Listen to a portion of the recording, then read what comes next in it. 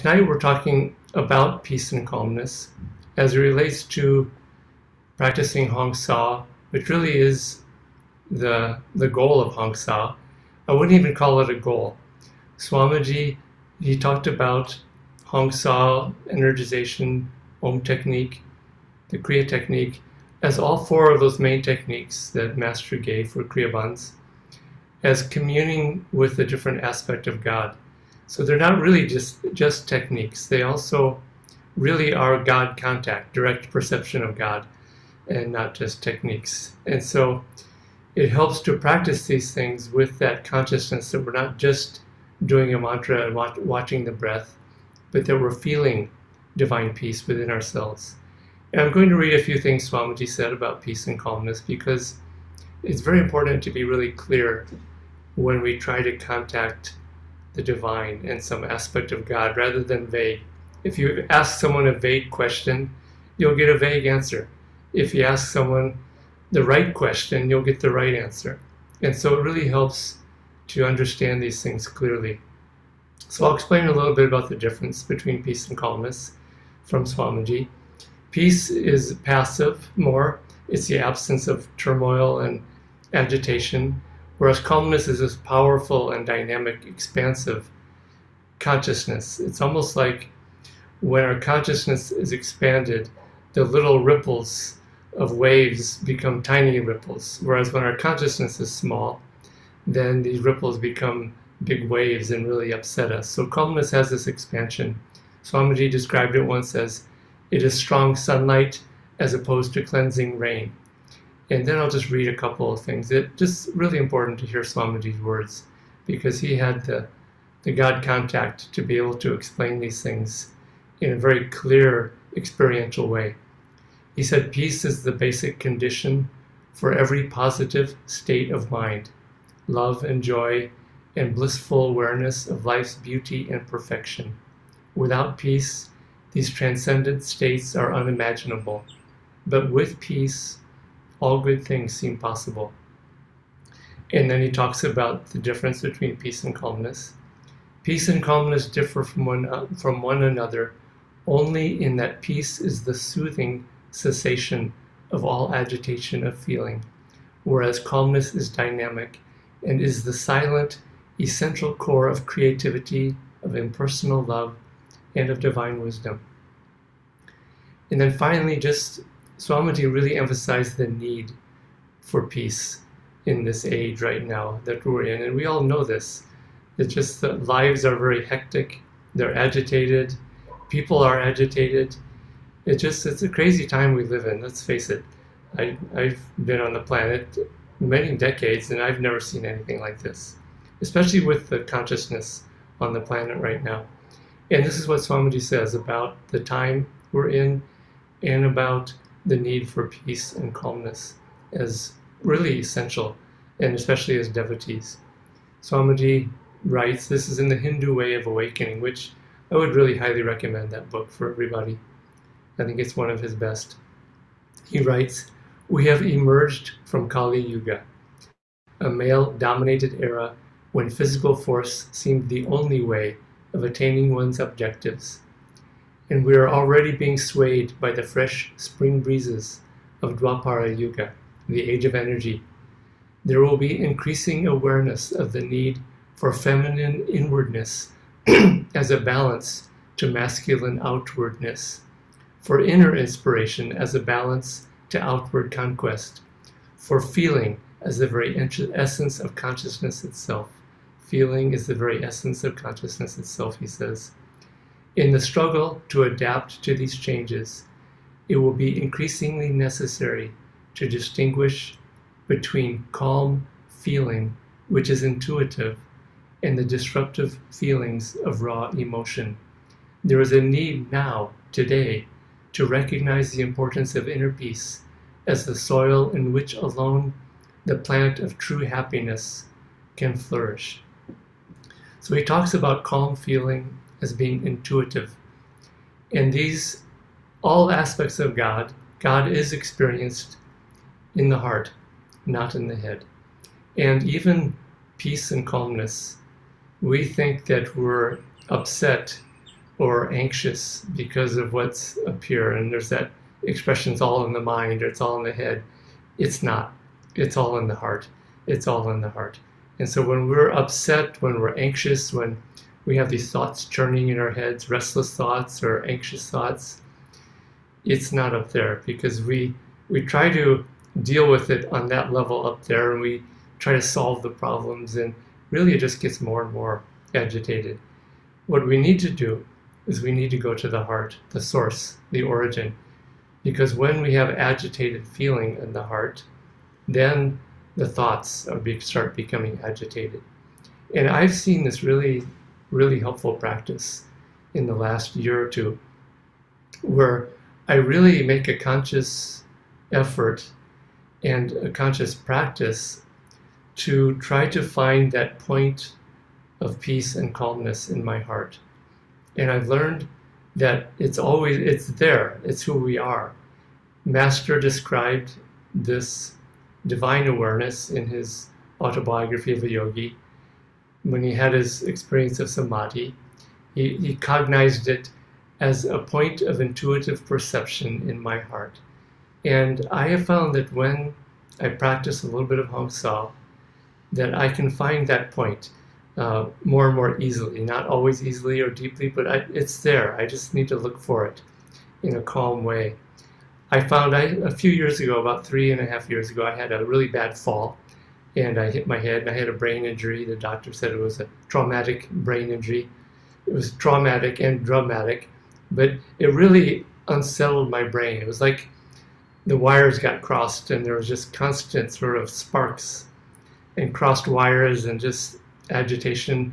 For the first 3 months, I really couldn't sleep at all. There was just constant anxiety and thoughts, and just strange thoughts. And it was just, I reached a point where I realized, oh, I can't even trust my own thoughts. That was a realization. I think most of us probably can't trust our own thoughts. But at that time, especially, when a thought came, because we think a thought is ours, it's my thought, and I understood this is just crossed wires happening in my brain. And it was very strange, but the only way out was to go into my heart and get away from my brain and start to have my heart as my center of awareness.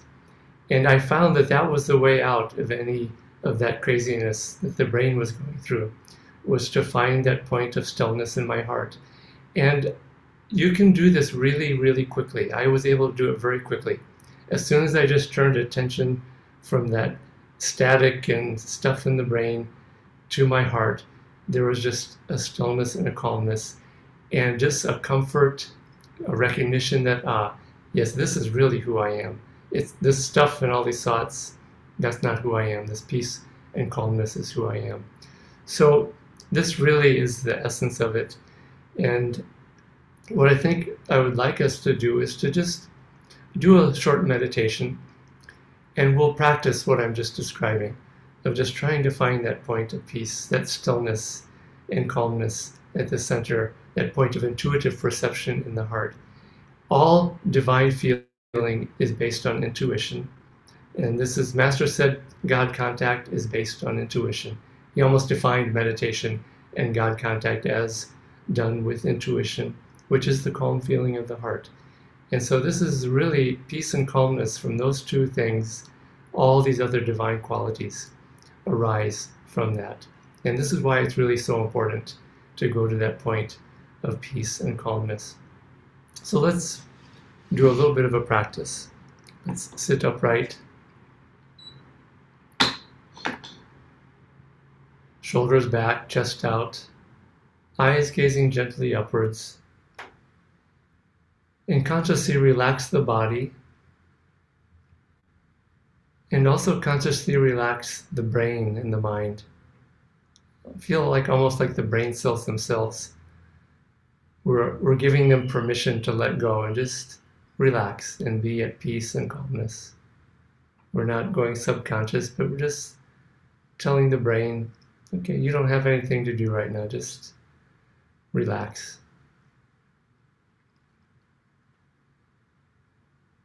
And we'll do a little bit of Hong Sau practice first. So let's inhale and tense the body. throw the breath out and relax. Again, inhale, tense, relax. The whole purpose of this exercise before Hong Sau is really to relax the body. And by tensing, we kind of create tension in a conscious way and then relax it in a conscious way. So tense one more time and then consciously relax the entire body.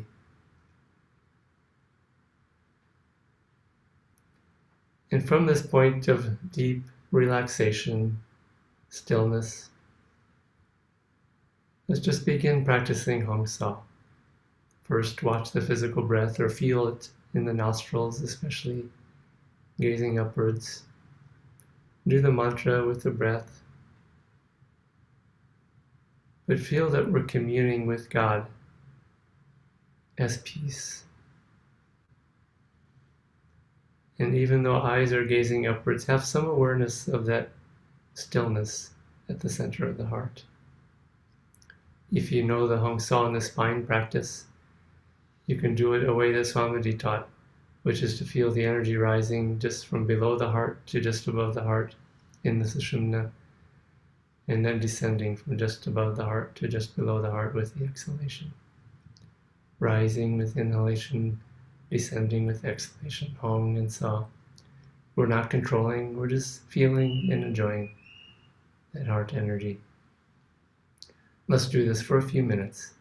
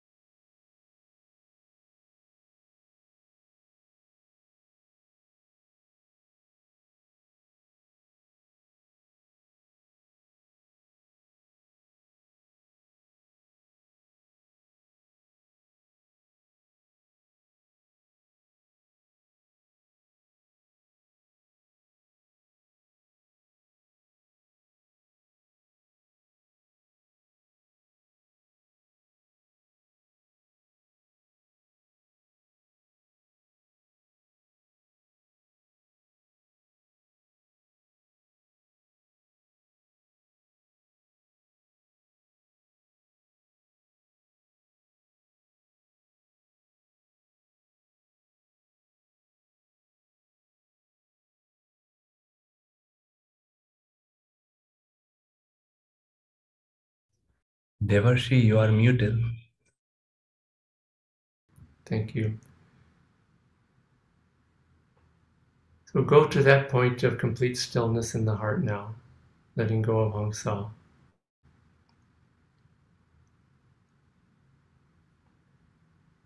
And enjoy that stillness, that point of intuitive perception, feeling, awareness. Eyes still gazing upwards, but the awareness on that point in the heart.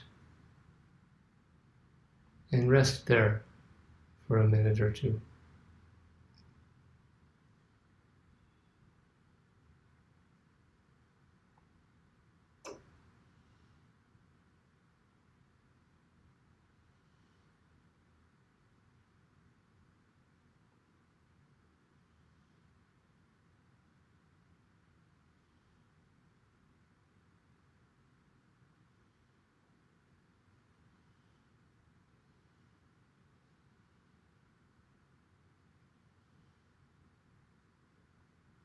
And now be aware that that feeling is God.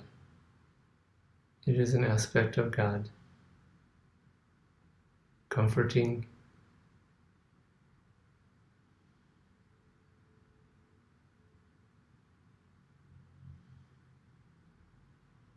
expanding,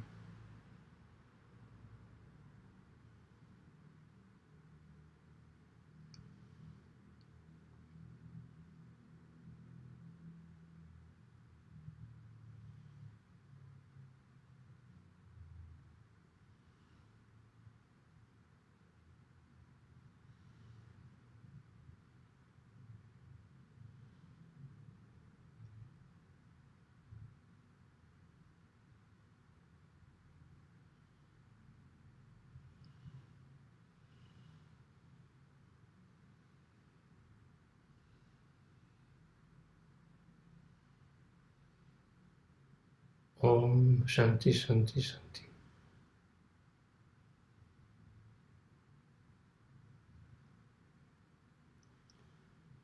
Now, I would suggest trying to practice some of this at every meditation. I have been doing this for about the last year quite a lot. And really, it's extremely helpful during times of anxiety and stress, worry, which I think we all face at different times. And that's the answer. The answer isn't figuring it out and figuring out our problems in the head. It's really just going to that point of stillness in the heart, and then we can deal from that center with life's problems and all the challenges we face. So now Jamalji will share. Thank you, dear Fiji. Hello and welcome, everyone. I was going to talk about peace, and I still will a little bit, but I want at the moment to think about stillness. That peace comes with stillness. There is a quote from the Christian Bible, "Be still and know that I am God." And that if we can find this stillness within ourselves, that we will know peace and we will know that aspect of God. And it is always with us, but we are constantly running out and around and about, which is fine also. It's a part of being human. And all of this that you've been given by Master, all of these techniques, all of these teachings, they're not going to turn you into less of a human, that they're going to turn you into a true human being who can feel, who can experience, who can do all of life in a very wonderful and great manner from this point of stillness within. That so often on the beginning of the spiritual path, I thought that I had to leave so many things so that I could be a good spiritual person in God's eyes. But actually, if we practice Hong Sau deeply and well every day, that it allows us to do all of our different duties even better in this world, because we can do them from a state of calmness, from a state of peace within. And we all know intuitively, intellectually, we've all studied. We know this space is somewhere within us. But sometimes, if you've been on the path for a long time, we sit and we're sitting there, but we're just thinking about our little problems or whatever. And we've forgotten to take Hong Sau seriously.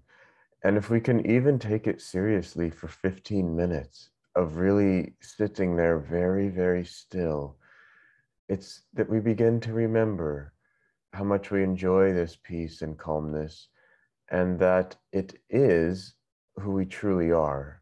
That in a way, it's not even something that we have to achieve. That I've also approached meditation and the spiritual path with so much willpower that I will just make this happen no matter what it takes. Just tell me the formula and I'll sit down and I'll make it happen. And that attitude it takes you a certain distance, and it's fine to use some willpower. And in Hong Sau, we have to use some willpower, otherwise we fall asleep. But that willpower has to be almost like a child just holding his father's hand and just determining not to let go, but knowing really that Dad is doing it all and leading us where we need to go and taking care of us.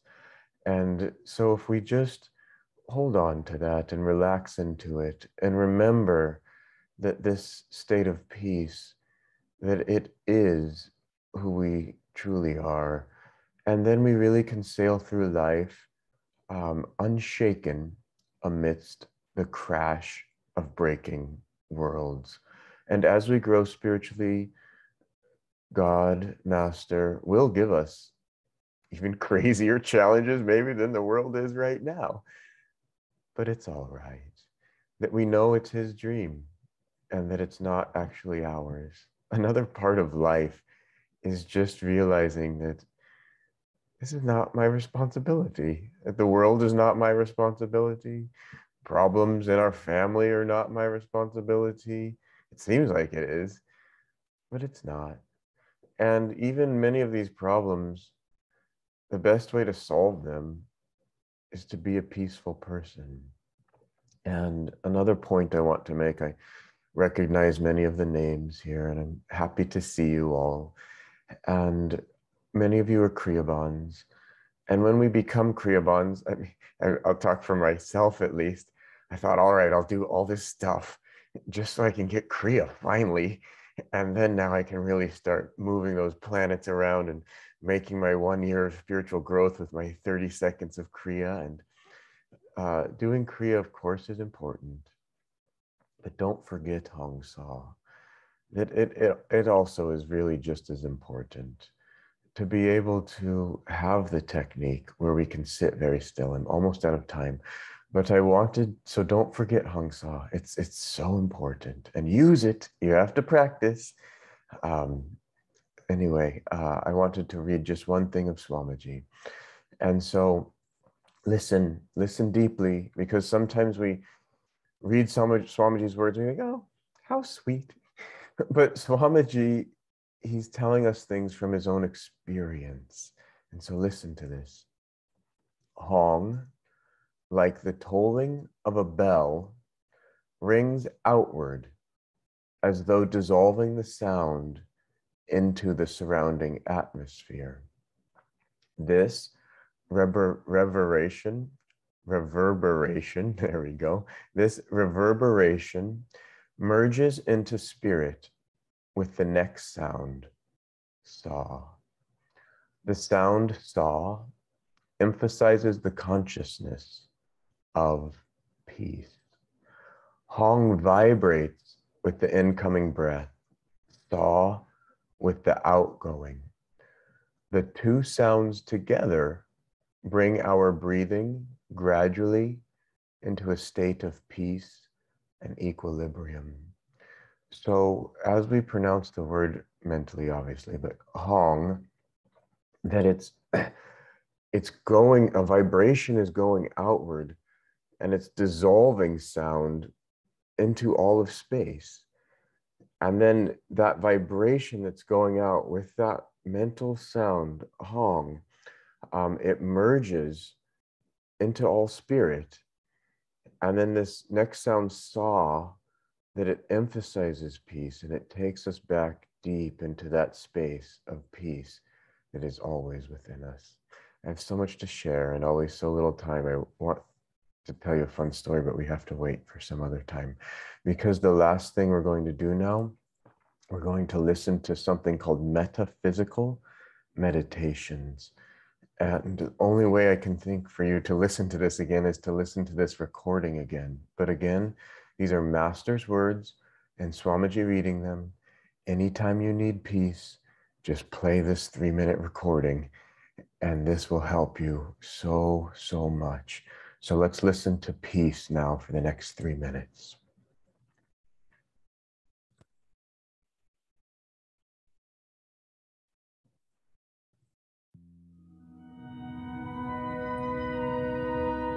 Peace flows through my heart and blows through me as a zephyr.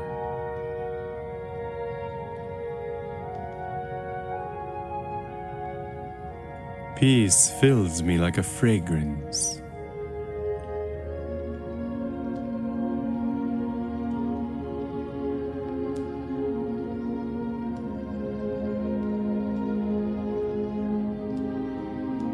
Peace runs through me like rays.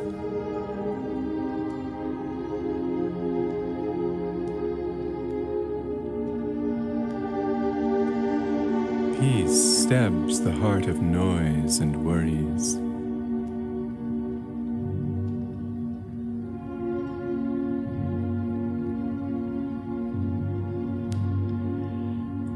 Peace burns through my disquietude.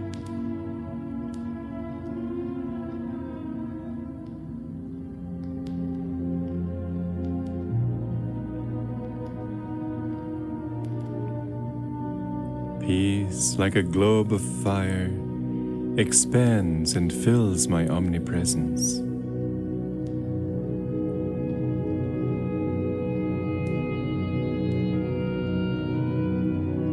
Peace, like an ocean, rolls on in all space.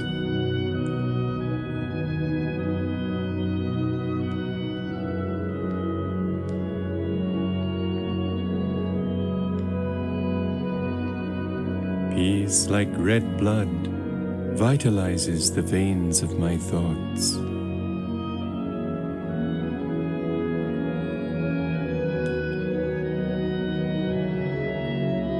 Peace, like a boundless aureole, encircles my body of infinity.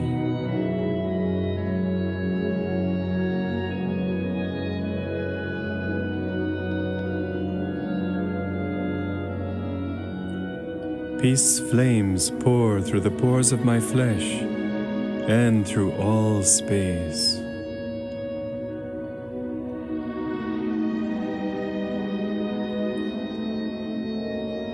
The perfume of peace flows over the gardens of blossoms.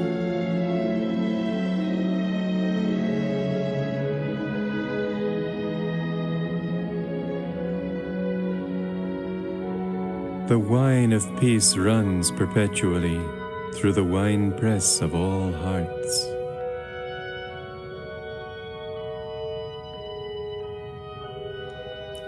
Peace is the breath of stones, stars, and sages.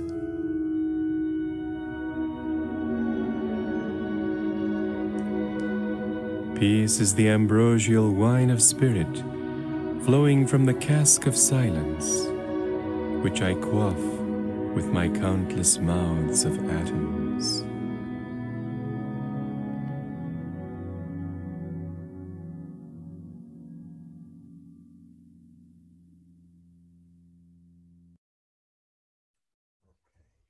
So just to wrap up here, I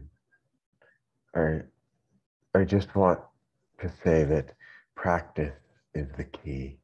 So we've urged you at the beginning to take some amount of time that you would decide to do Hong Sau. So whatever that is, please keep practicing for the next week. That is the key.